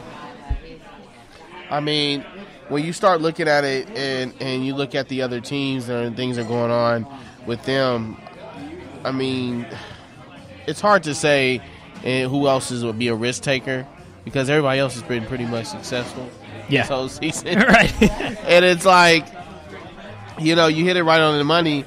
They are the risk takers, but I just still think that's the problem with them. They're risk takers every year, and they're selecting the wrong players. They're not selecting the obvious. It just kills. I'm just dumbfounded that they didn't select Saquon Barkley because I'm like, let's think about this. Yeah. How the Giants are going to do this year with a Saquon Barkley? Well, we know this. He's an immediate person to insert in right away.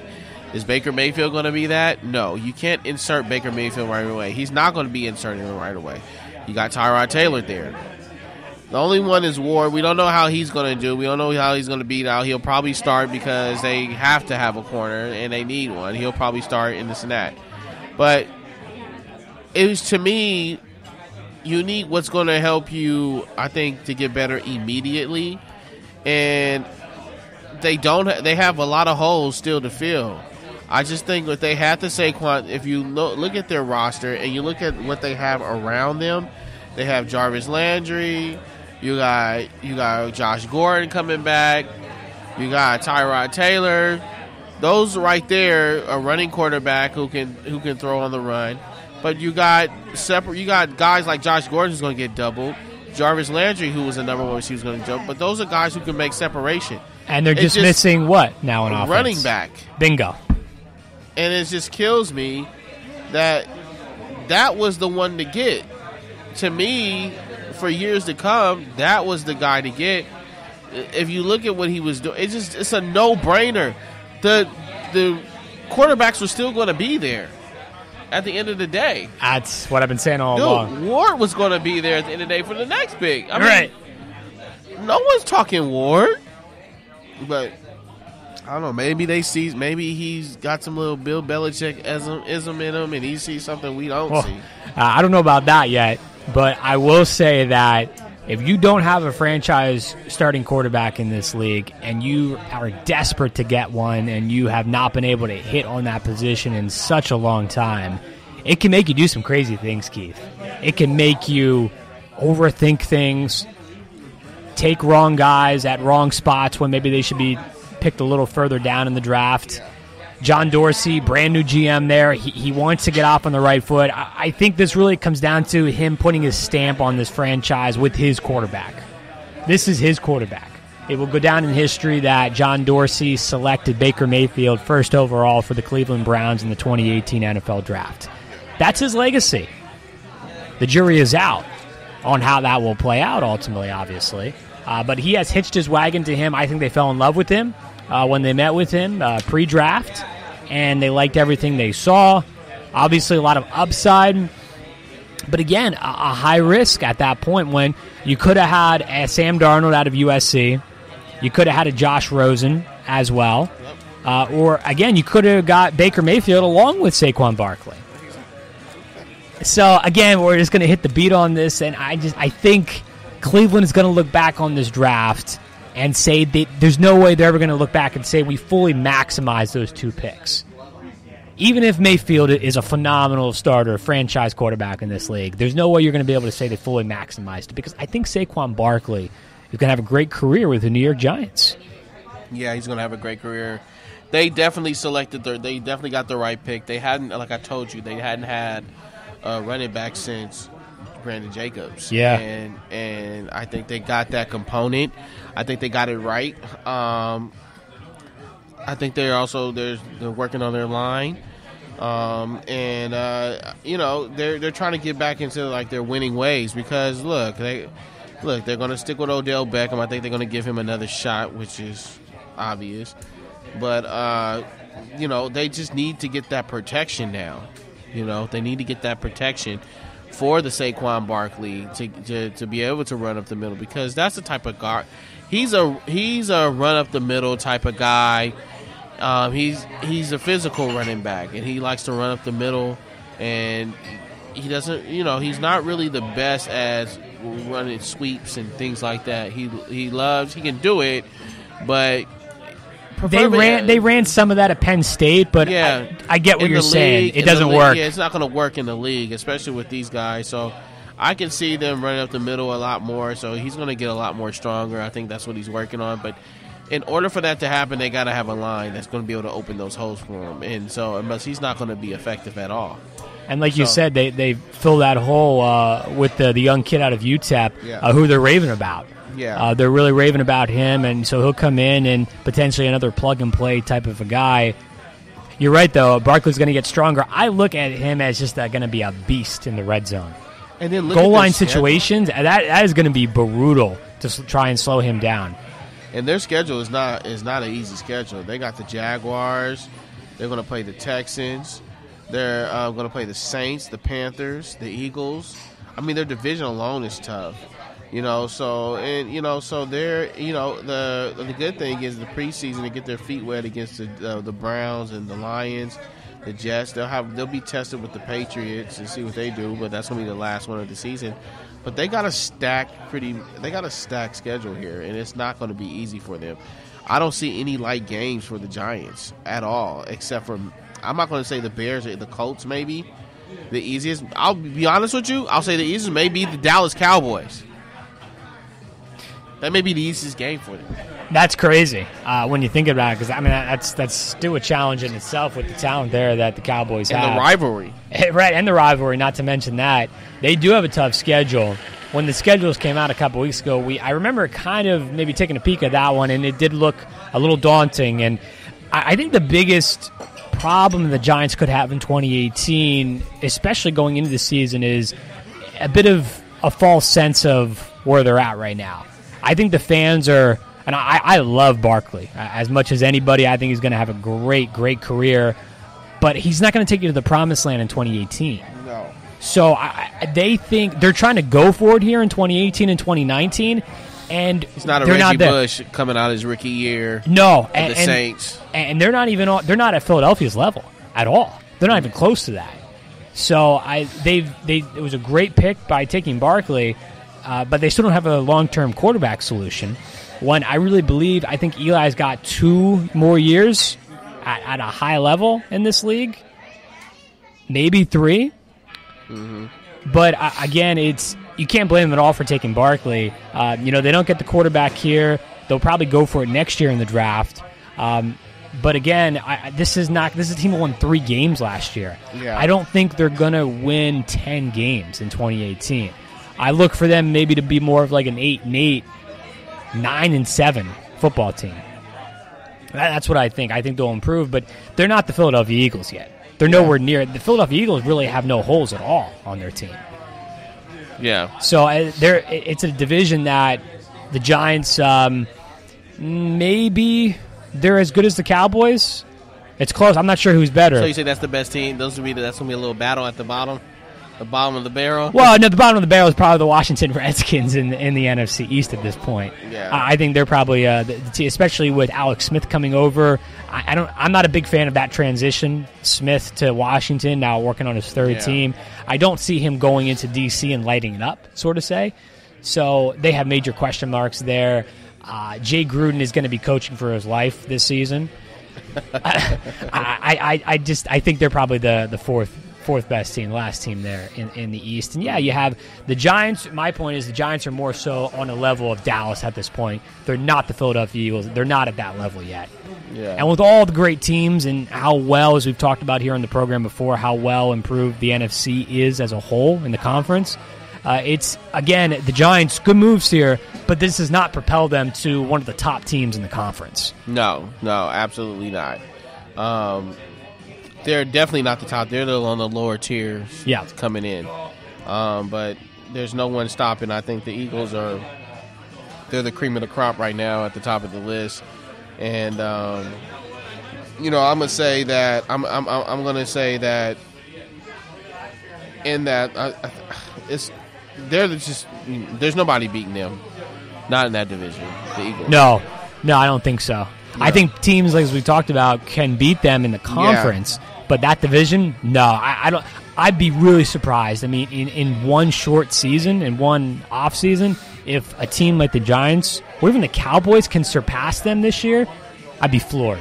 Yeah. I mean, borrowing any more kind of injuries, although we've already seen they can sustain and be able to get through injuries to the quarterback, I'd be amazed if that happens in just such a short turnaround. Yeah. It's Behind the Mic. We're live here once again from Grunion Sports Bar and Grill. We'll take a break, and we'll come back on the other side for our final segment. Our final segment as Kyle Kuzma is live on the set of Inside the NBA tonight on TNT, Keith. Oh. Getting a little purple and gold representing on Inside the NBA. So it's Behind the Mic. Once again, BehindTheMicShow.com, and you can also listen on the Behind the Mic app. Everybody buckle up. Buckle up. Let's go. Buckle up. Can we go to the store? Mom, buckle can we get up. some ice cream? Everybody, buckle up. A lot goes on in the car, but you're in control. So only move when you hear the click that says they're buckled in. Never give up until they buckle up. Learn more at safercar.gov/kidsbuckleup. A message from the National Highway Traffic Safety Administration and the Ad Council. Dave, what are you doing? Just sending a gift to Dave 2037. Who? Me in the future. I save a little money from every paycheck as a gift to Dave 2037, so he can spend it on things like anti-gravity boots or a hologram Doberman, something cool like that. I think Dave 2037 deserves it. He worked hard. What are you getting Steve 2037? I guess I was thinking Steve 2037 would just fend for himself. Well, all right, but don't expect to be borrowing my anti-gravity boots. You want to have money in your future? You got to start saving now. Putting some money from every paycheck into a savings account or contributing to your 401k can make a big difference later. Put away a few bucks, feel like $1 million. For free ideas and easy ways to save, go to feedthepig.org. That's feedthepig.org. Hey, let's just hope Steve 2037 doesn't get his hands on a cold time machine, because he is going to come back here and knock some sense into you. This message brought to you by the American Institute of Certified Public Accountants and the Ad Council. We all come together and stand together to serve our veterans. We invest in the latest technology. We take the time to train the next generation of doctors and nurses. We work together to make sure we heal their bodies and their minds. This is our mission. More than 300,000 of us working as one, together with families and loved ones. No matter where they live in this country, we'll be there. We stand strong, united. Stand with us in caring for our veterans. Everybody buckle up. Mom. Buckle up. Let's go. Buckle up. Can we go to the store? Mom, can we get some ice cream? Everybody, buckle up.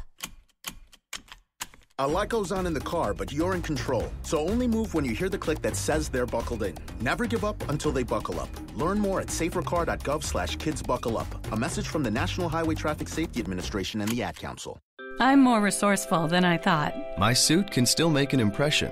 My video games are still game changers. And my lamp can bring others a bright future. Because when I donate my stuff to Goodwill, it helps fund job placement and training for people right in my community. Now my stuff gets a second chance. And will give someone in my community a second chance too. Goodwill. Donate stuff, create jobs. Find your nearest donation center at goodwill.org. That's goodwill.org. This message brought to you by Goodwill and the Ad Council. Hi, I'm Danica Patrick and proud aunt. Watching my nieces grow, play, and learn is amazing, but not every child gets to be carefree. 1 in 6 kids in the U.S. are hungry. 1 in 6. That little girl sitting alone at the playground, she can't play like the other kids. She doesn't have the energy because she's hungry. School lunch will be her only meal today. It breaks my heart that this is the reality in our country, but it's something that Feeding America is working to change. Each year, the Feeding America network of food banks rescues billions of pounds of good food that would have gone to waste. This food is then provided to families and children in need. Being a kid should be about using your imagination, learning, and having fun. These children shouldn't have to miss out on simply being a kid because they're hungry.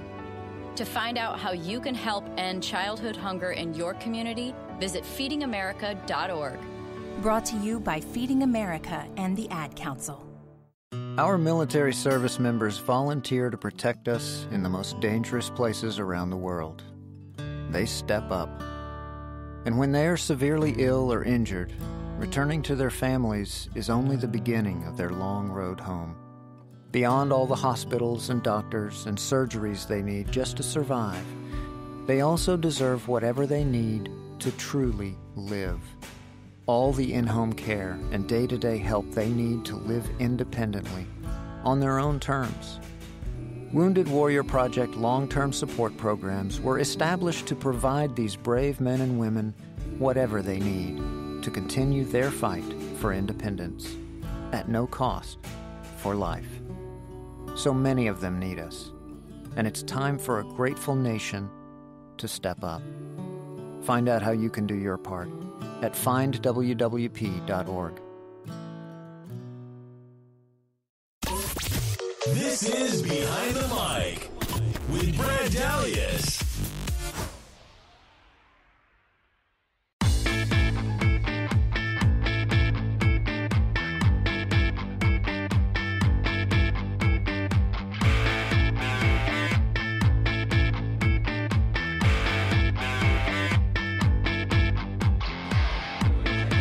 Take us with you on the go. Download the official Behind the Mic app today. You can always listen online, BehindTheMicShow.com. Check out our podcast on iHeartRadio. On the Major League scoreboard tonight, it's 1-0 Dodgers on top of the Diamondbacks. They're headed to the 7th right now in Phoenix. You have the Angels beating up on the Baltimore Orioles 7-1. The Angels, they need it bad tonight. This is a good bust-out performance from them. Kind of clear the air a bit on some of their struggles as of late, so it's good to see him put up a 7 number. The Dodgers, though, tonight, Hyunjin Ryu got the start. He actually left the game in the second inning with a left groin strain, so the injury bug, which has been deadly here in the first month and going into May, the second month of the season for the Dodgers, continues to sting this team. So Ryu is done, so they had to dive into the bullpen. Pedro Baez came in and pitched, and actually, not bad tonight, Keith. Baez goes 2 2/3. He only gives up a couple of hits, 0 earned runs, I may add, which is huge. It's been a tough spot for him. He has just been brutal for this team, no way around it. So a good couple of innings of relief work today for Baez. Hudson comes in and pitches 2 innings. He's currently in there now. So the bullpen being worked tonight for the Dodgers, but so far so good as they're pitching a shutout, as I said, against Arizona. And they need this victory tonight. They really need it bad. Yeah. They lost the first 2 games of this series, Keith. It's a 4-game set in Arizona. They wrap it up tomorrow, but they really need to get on the board in this series tonight. Cody Bellinger doing his part. A couple of hits tonight. A ribby for him. Matt Kemp with a hit tonight as well. Muncy, he gets a hit over at third base as he starts tonight. Kiki Hernandez working the counts as well. And Chase Utley, the ageless wonder continues to... They're asking a lot of him here in the first month of the season. I was actually curious to see how much they were going to use him this year. They brought him back, obviously, on a 2-year deal, which I was surprised to see in the offseason. And when we talked with Dustin Nosler at the beginning of the season from Dodgers Digest, it was thought that Utley was going to be mostly a clubhouse morale type guy. Let's get him fired up in the dugout before the game, during the game, after the game. But he has played a lot for them here at second base so far, just a month into this 2018 campaign. So he's doing the best he can for this team, and we've talked obviously a lot about Matt Kemp and his ability to swing a hot bat. Cody Bellinger is going to be the guy I think they're really going to look at, Keith, in this lineup to be their standout hitter. With Corey Seager out, they're going to look for him to really come up and have nights like he's doing tonight. 3 at-bats, 2 hits, like I said, drive in a runner here or there. And Yasmani Grandal, he's gotten off to a very good start here in 2018, as I've said before. He's going to need to continue to do that. And you look at a guy like, we've talked about trade pieces before. How about a guy like Jock Peterson? He's played some center field here and there. He can play really anywhere in the outfield for this club. Yeah. This is a guy who maybe they would be looking to move at some point. He's batted well so far this year for them. He's gotten some good hits. Again, maybe another trade piece. Could be, because I just think it changes a lot of things with Matt Kemp. I think you need to keep Matt Kemp at this moment in time because he's one of your hot bats at this moment, and that's what you desperately need. But tonight's game, you can tell is more of a defensive game. Is that what they're playing right here? And they're just trying to hold on. They're getting on the base, which is great. But hopefully they can hold it off because, like you said, this series they desperately need it, number one. Number two is I think you want to end this series with the win. You got 2 more games left, and then you go to play San Diego, and it'd be great if you could get that winning streak on the road to San Diego. Especially they're sitting at the bottom of the division. So this would be great for them if they could get these 2 wins right here. And then, like we said, we told you, I said it earlier, I said that the month of May is very important for the Dodgers. And, they got to have a lot more wins than losses in the month of May. So hopefully they can start it off right here and get this win. They outfield play, Yasiel Puig's out. You have guys that are out, and you need guys to step up. So if you got to move some guys, you got to move them. You got to move them around. But I totally agree with you that he may be a trading piece. He may be a trading piece for them. That's what they would need. But absolutely, I can say this now: Matt Kemp can't be that trading piece. You got to keep him.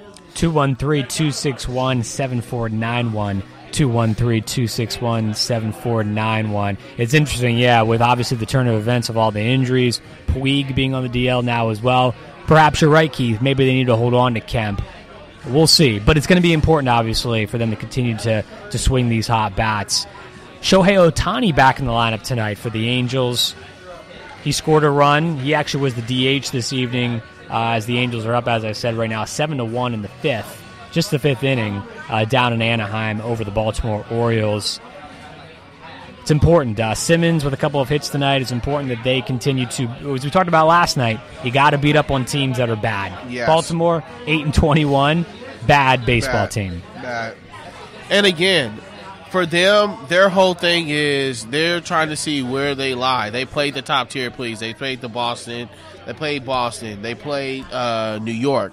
They're going to play Houston Astros, or they already played them. And they haven't done well against them, those teams. But one thing about them, they're trying to find plays. They got to beat up on the teams that are not as good as them. And those are must-wins. And if they can stay that point, then when they get to the New York Yankees, they'll have another shot at it again, but they'll be on the road, that maybe they can get them in 2 or 3 games, and then that can help them, and that can kind of catapult them and hopefully winning into the postseason, because that's the really imprint of like how they're going to do. You got to beat the top tier teams, and right now the Yankees are hot. So they lately, in the beginning, people have been booing them and this and that. Now we are who we thought they were. Pretty much. Yeah, speaking of the Bombers, right, 4-0 tonight. They shut out the Houston Astros. Big, solid pitching performance from Luis Severino. He goes the complete game, 9 innings, only gives up 5 hits. That's pretty damn impressive, Keith, against this Astros starting lineup to only give up 5 hits. A complete the World game Series shutout. Champs. Yes. The World Series champs on top of that. So, the Angels are doing a great job with their, keeping their head above water right now. But it's just about, for them, I think it's more of like, we said this earlier, I think it goes back to it, is consistency. You got to have consistency from them. They can't go on a deep end. And it's the same thing with the Dodgers too. It's consistency. Getting a multiple amount of wins. They have to get a little bit more, they have to get chunks of wins. And if they can stay like that and get accustomed to winning, honestly, they will now have figured it out, found that formula to what's helping them win games, and that would catapult them above those top-tier teams as well. Oh, I agree. I completely agree. And if there's talking about, the Angels, I mean, if they can follow that formula, absolutely they'll get on the right track. With the Astros, one of those teams who are obviously in the driver's seat in the American League, if there has been somewhat of a smudge on them, if you will, in the first month or so of the season, it's been Dallas Keuchel in the starting rotation. He's 1-5. He takes the loss today. 7 innings, 3 earned runs, not bad, but he just has not had the luck and the fortune of some of these other pitchers, like a Charlie Morton, like a Justin Verlander, as the Yankees are able to get to Keuchel tonight. But that's a big win for the Yankees of going down there and beating Houston, because at this point, Stu, the road looks like it goes through the Houston Astros in the American League. Unless the Yankees can continue to play at this high clip and they're able to turn the tide, we shall see. But a good win tonight here on May the 2nd for the Yankees, again 4-0 over the defending champion Houston Astros. In the NHL, we already know what happened earlier this evening. That would be the Tampa Bay Lightning defeating the Boston Bruins 4-1. It's now 2-1 in favor of the Lightning in that series, and the magic is not there tonight, at least so far for the Golden Knights. Through 2 periods in San Jose, 3-0 Sharks. They do have 20 minutes to play, but as of right now, San Jose is shutting the door. They are. They're trying to figure something out, and you know what's going to be scary is there's a possibility they're going to tie this series up. Yeah. You know, and if they tie this up, then, you know, I think what they've shown is, hey, the Golden Knights are not untouchable. We can, you know, they've been playing well, and the San Jose Sharks have figured something out, obviously, for them to get up on this team, you know. So it's great to see these two battle it out, and this is a true test for the Golden Knights, I think, right here. If they get beat tonight, and it goes series 2-2, now that pressure's on them. It's going to be interesting to see how they come up, because they've never been in this situation before. This is the first time. So how do they overcome adversity is what's going to be interesting to see with this team. Do I think they can do it? Absolutely. They're just capable. I'll say this, man. It's 3-0 now, and maybe I said San Jose's probably figured something out. But this team, remember, has put up 7 goals in the game before, and they can put up goals in the heartbeat, in a second. So, you know, I'm not counting them out. They got another quarter to go, and I'm not counting them out though. I can go back, like you're saying, like you said earlier, it could go into overtime, it could not. Yeah. With the way they play and how fast they can score, you know. It's going to be for the San Jose Sharks. They got to continue to put their foot on the gas pedal and just keep playing aggressive, because that's how you're going to beat the Golden Knights. It's not, you cannot hold back and kind of play defensive game with them. You have to continue to play the way you've been playing, which offensively is aggressive, in order to beat this team. It's very similar to the Houston Rockets Jazz series from earlier, with Utah keeping that pedal to the metal, man, all the way to the end, because you just don't know with a hot team like that. And very, very similar, obviously, like you're saying here with this Knight squad, especially on the power play. If you're going to self-inflict yourself with penalties, if you're San Jose, you're just asking for trouble, because they can kill it on the power play. They've been almost unstoppable, actually, on the power play in these playoffs. Vegas has been just almost scoring at will, and they just don't need any of the extra help, obviously. So this is true, but I would not be surprised in the least bit if they find a way to tie this up in the third. I would not be surprised. No, absolutely not. Like I said, they impressed me when they played the San Jose Sharks the first game of the playoffs, and the way they jumped out and scored, that just shows you right there, this team is lethal. They're dangerous. They're a dangerous team. They pose a threat to a lot of teams, and they can score within seconds. So you have to play aggressive, and I'm pretty sure that's what the San Jose Sharks coach is telling them is, look, continue to be aggressive, continue to win free pucks, and that's how you're going to beat this team. And you got to be physical. So we'll see. We will see. I think 4-3. I'm going to call it. I think they come back to win 4-3 tonight. How about that? 4-3. That's could be. 4-3 in overtime. Awesome show tonight here from Grunyon's. We're back at it, obviously, next Wednesday, as we always are at Grunion Sports Bar, Manhattan Beach. Tomorrow night, be sure to tune in. Kings Cove over in El Segundo Toyota Sports Center, the official practice facility of the LA Kings. I know the fans are still licking their wounds over no more Kings, but you never know. Kings players sometimes are likely to show up over there. So it's a great atmosphere. If you've never been, maybe tomorrow night's your first time coming over to Kings Cove in El Segundo. We'll see you over there tomorrow night. For Keith, I'm Brad. Keep living the dream.